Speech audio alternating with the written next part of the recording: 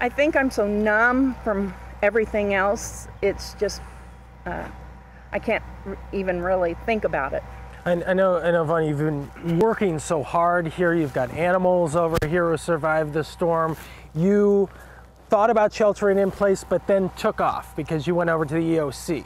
Yes. And since you've been so busy, have you had a second to just like look at this, or no? Oh, yes. I mean, it's things like, I thought my initial wedding ring, I thought it was gone. And a lady found it yesterday, and so I've got it. She found it? Mm-hmm. How'd she find it? She dug through the bathroom, and it was underneath everything.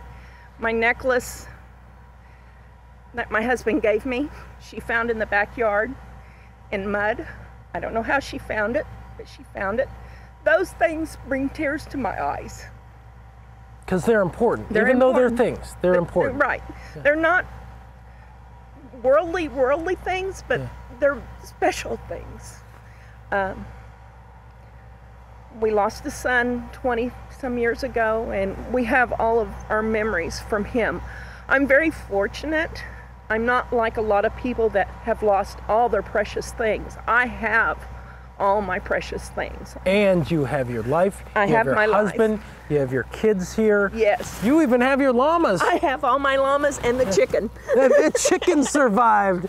Well, thank you so much, Vonnie. Right, We're very happy that your family is okay here. Thank you. Sure. That's Vonnie Meritt. She is the homeowner here.